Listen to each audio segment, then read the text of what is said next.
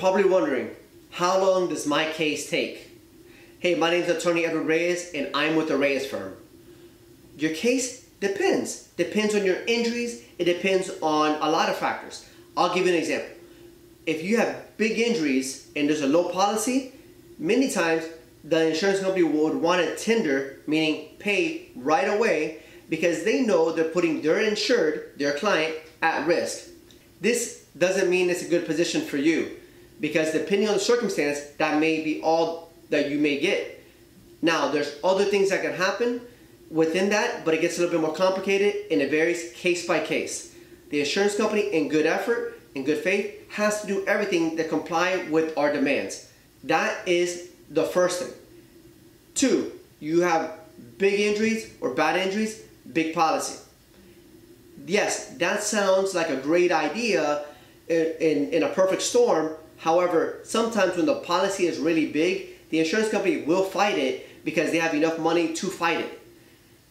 With that being said, if you have bad injuries in a big policy, the chances of recovery are much greater.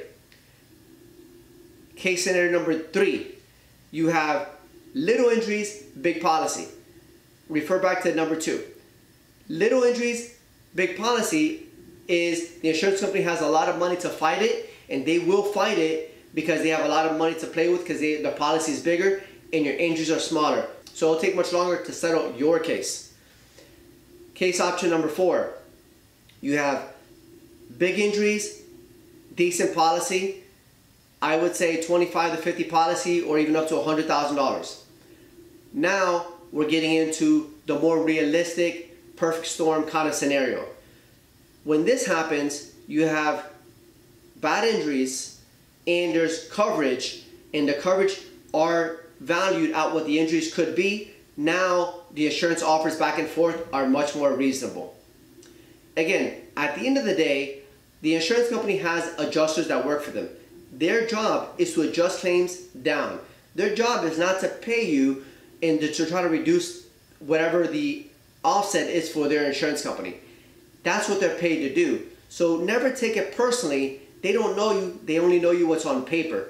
So if you feel that the adjusters are not treating you fairly, that's whenever we have to put more pressure. We have to use certain techniques to have them raise the offer, and we may have to file suit. By filing suit, it comes out of the hands of that adjuster and goes to the hands of another person, which is the litigation adjuster and an attorney. If you have any questions on this, feel free to drop a question below, or if this was helpful for you, please put helpful. Thanks for watching.